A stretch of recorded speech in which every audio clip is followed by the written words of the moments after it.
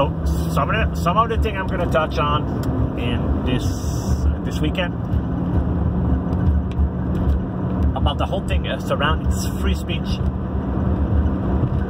part of the free speech week that Milo Yiannopoulos, Ann Coulter, and even Steve Bannon apparently, and I think a bunch of other people will be speaking at the University of Berkeley, California. One of the things I'm going to be talking about is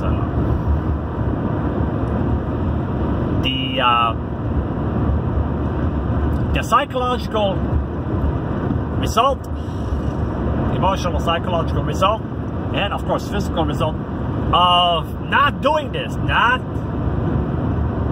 maintaining, not protecting free speech. So, and this is already happening, for way too long now, decades and decades. That, and you and I for sure do it. We have to do it a lot, especially in your job, if you have a job.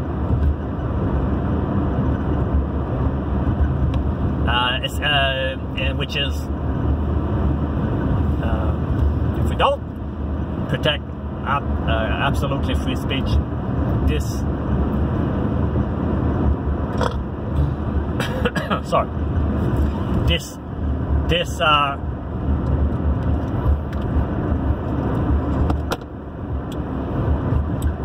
pernicious, creepy self-censorship,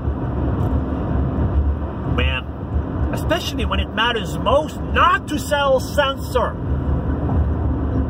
is really, really scary shit, man. And of course, I was, well, of course, you don't know about it probably.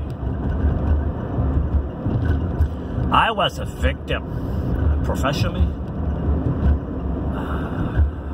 too many times, of politically correct behavior, not on my part, but from other people, work colleagues, and women, and mostly women, onto me, and oh, fuck, man. And it became very costly in many ways.